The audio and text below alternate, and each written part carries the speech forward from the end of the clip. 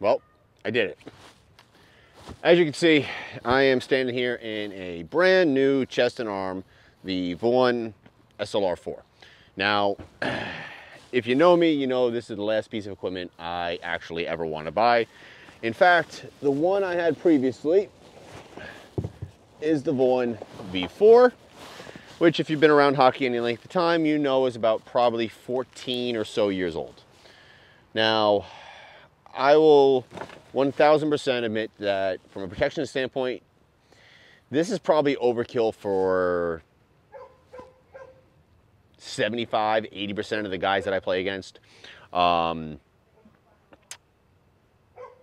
at the same time, I don't really see a point as an adult to buy what I would call anything lower level. Now, I know the senior pro version of anything right now is probably pretty good in most regards, but I will also say I'm a big believer in buying things that were manufactured in the US or even Canada.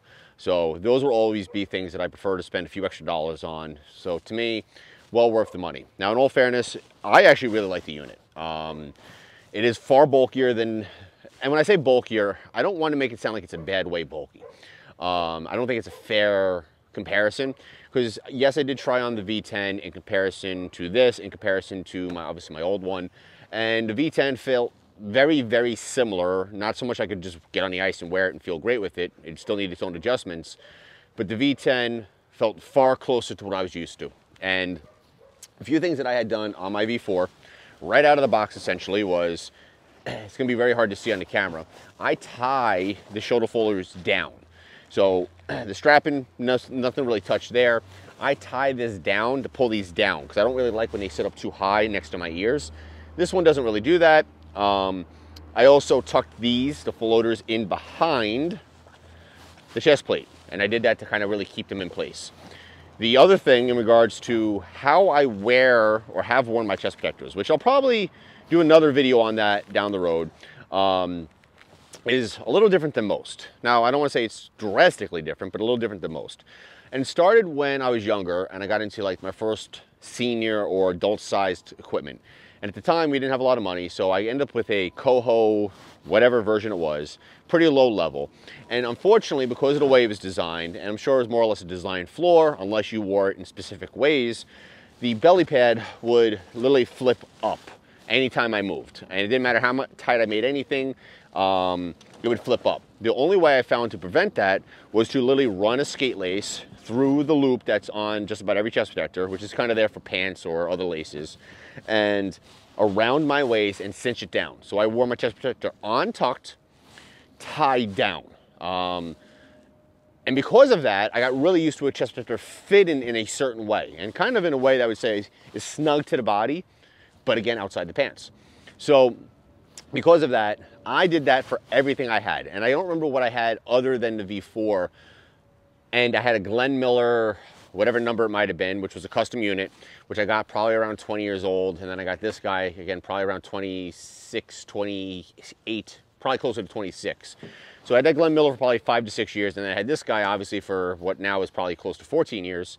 Granted, like I've said many times, I didn't skate at all in the last 4 years, so relatively to age, it had about 10 years worth of use before I stopped skating. Nevertheless, in regards to why I made the upgrade, I'm gonna be honest and say I probably could have got away with the V4 as long as I wanted to at this stage of my hockey career. The things I will tell you that were part of the reason. One, and you're not gonna be able to pick this up too much on camera, there is broken plastic in the forearm. So that's without question already an issue. In addition to that, there's a lot of areas or space where the seam is ripped or ripping, where the pad is coming through, both obviously on the floaters, on the neck area, where obviously it rubs on a jersey or my neck protector, honestly back here on the shoulder floaters, on the internal area, the pad's starting to run through, and honestly in just a lot of other small places like that, I've seen just what I would call normal wear and tear and breakdown, especially for a unit that's this age. And I will say it's actually pretty good wear and tear, even to the point where I'm missing a few things. Like on the old ones, I used to have these little extensions that would go on to add a little protection, close up some gaps. Lost it on the left side, no idea where I lost it. Probably was in a bag, didn't realize what it was, and just kind of tossed it. Things of that nature. Now, in terms of how I'm gonna wear this, I tried it on in the store 2 different ways, and I'll actually talk about sizing here in a second. I tried it on in the store in 2 different ways. One way being, as you can see, I did have my pants on tucked. I did kind of a little mini half tuck, and then I did a tuck. And I will say, on tucked with the lace around like I've always done, felt fine. So I felt like, okay, yeah, I'm gonna need some adjustments, but I could probably manage this. I actually did put it tucked, and I felt like it actually felt pretty good. It fit me well here, and then obviously tying into the pants, keeping it down, you know, getting the pants snugged in a certain way. No suspenders as of this point, but I do see it being possible to find a comfortable way of doing it. Now, again, most of the skates that I have are like 3-on-3, rent out pickups, so I'm not really worried about getting on the ice with this the first time. I won't wear it in a game. If the next time I skate is in a game, it'll probably take me 3 or 4 skates of playing around with how I do it or how I wear it before I decide I'm going to use it in that way. The thing I want to talk about quickly though, just for this video before I make another video later on about adjustments or things that I may do to it, is sizing. So I'm 6'3". I have long arms. So longer arms than somebody who's normally 6'3". I also have a fairly short torso. I'm mostly leg. My hip bone is fairly high. My legs are long. Nothing really fits me great. A lot of times I do have to go custom for pads just to make sure something fits me right. That being said, that was an area where I had to get into the store. Couldn't just rely on the fact that on this old unit, I was an extra large. When I put on extra large in the SLR, it definitely felt long. The sleeves were a little longer than maybe I like, but they also have some adjustability in the way the sleeve is designed. So I think I could have made do with that. But in the body, it felt like it just came too low. Like here, it's literally right above where it should be, kind of falls right to where it needs to be. In the extra large, it was a little bit longer, which made obviously tuck in almost impossible, have to wear it on the outside with that, even that small bit of difference. And in terms of arm length, the extra large, I would say the arms fully extended were too long and maybe just right. Essentially, though, they're the same as it is currently on this one with the large. So in all fairness, I'm not really worried about it. And now these aren't going to be my future gloves. These are my current gloves.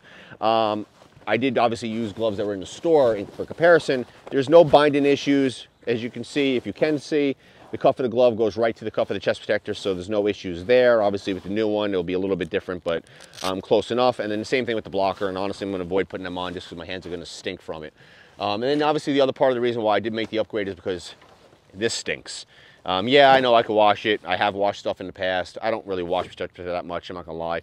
I prefer it to be a little bit more on the, I don't want to say dingy side of things, but kind of like broken in, broken down side of feeling.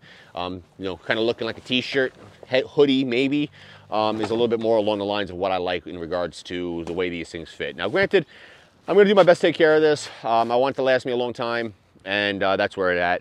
Other than that, a few other things that I grabbed, some, you know, things just to have, some extra tape. I got my skates sharpened and obviously my backup steel sharpened. I'll be able to switch that in and out and then kind of maintain that. I did grab a couple practice jerseys because the guys I skate with, this is what they wear. I have matching jerseys for them, but I just like the way these kind of feel a little bit more. And I also decided to pick up another new or different set of knee thigh pads, which I currently have the Bauer Pro, which replaced the Bauer Supremes, which again are obviously significantly older. The funny part is, I will tell you, these are extremely similar to the old Bauer Supremes, which kind of tells me obviously they've just been knocked off of each other, or at one point in time there might even be an outside company making these for the other brands and licensing them out. Again, each one probably having their own little nuances. The thing I do like about the Vaughn one, even though it is a little bit pricier, it comes with the garter, which I never really used before, but again, I've been trying some different things, trying things in a way that's going to elicit a better user experience, if you will, right? So kind of excited to see how that goes. Again, I'm not skating again for, I want to say, a little over a week.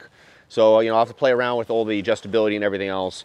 In terms of the chest protector, I'm going to bring it inside here shortly and kind of play around with how I'm going to set it up.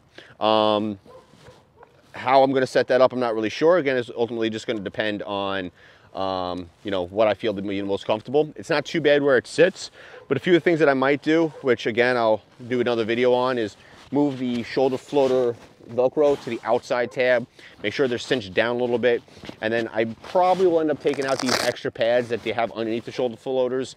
Again, from a protection standpoint, I don't really think I need them there. I don't really think it's going to make that big of a difference in safety since I didn't have them on these, and this is definitely broken down. I like to get a little bit more mobility out of the unit, especially while it's being broken in.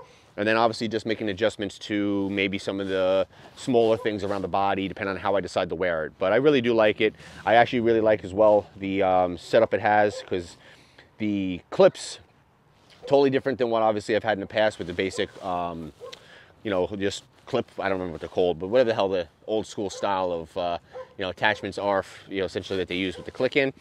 This guy, you know, again, open that up, and then it has a little pull tab, which a little bit fight with just to kind of get used to it, but the way it kind of sets up is really nice in regards to the way it secures and the way it kind of puts it together. And you know, it takes a little bit of playing around with, and I don't know if again you'll be able to pick that up, but the way it works is, and again, it's going to take me some time to kind of learn the system. Just, I don't know. I honestly don't even know how to explain it, but I guess enough of me rambling for now. If you guys have any questions on the unit, if you want to know anything more about it, just let me know. I'm happy to answer it, but I'm looking forward to actually playing around with it, playing it, getting it on the ice. I said it's going to be probably about 2 weeks before I'm able to do so, maybe a week and a half, but yeah, that's it for now. So appreciate you guys giving me any attention you got. Like, comment, share, follow, all that stuff that goes on here. Again, I want to just try to add as much value as I can, share you, take you along my experience on getting back into the ice, upgrading my equipment. And like I said, I'll probably do a more in-depth review and comparison of my old stuff versus new stuff and how I make it work for me. So have a good one.